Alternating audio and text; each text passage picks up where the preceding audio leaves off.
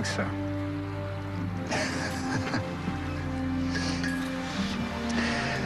I owe you an apology. You were the noble one, not me. And I'm sorry it cost you more than I realized it would. And I'm sorry I risked what you're making with Emma. So you think I'm good enough for her? You've done the hardest thing anyone can do. You've changed.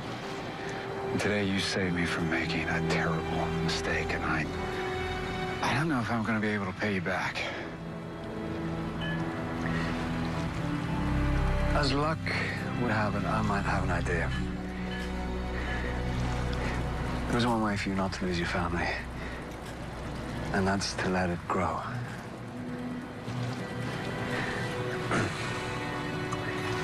David, may I have your blessing to ask for Emma's hand in marriage?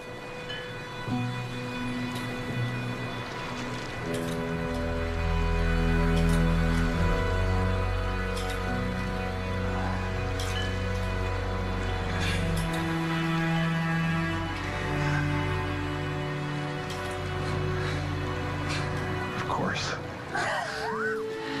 Of course you have my blessing. Well, that is a relief. Well, I mean, it's up to Emma, of course, but yes, you have my blessing.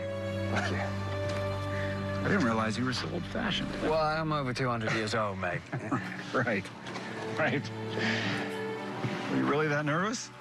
Why would I be nervous? Prince Charming doesn't set the bar high at all. Well, I am overdue to wake up Snow, but I won't tell her the news until it's official. I appreciate that, David. I appreciate all of it.